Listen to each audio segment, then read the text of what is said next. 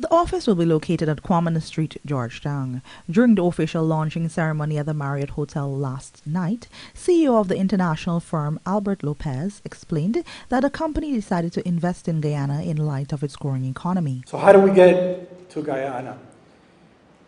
Conversations we've been having for a few years, relationships through Suriname, relationships through Trinidad, working with some clients mutually throughout the years.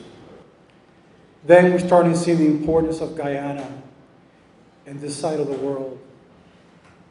And more importantly, we started seeing large economies setting their eyes on Guyana and making investments. So some of our larger clients from larger economies started reaching out and say, do you have an office in Guyana?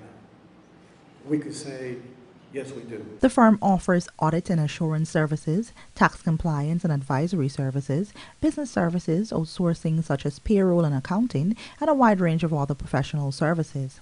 Rakesh Lachana, Guyana partner at BDO, said that Guyana has had long affiliations with the U.S. company. He noted that the company's aim is to put its clients first. At BDO, we build strong relationships with our clients and invest time in getting to know what really matters to them. Our integrated global network already enjoys a reputation for delivering an outstanding service that is consistently better than that of our competitors.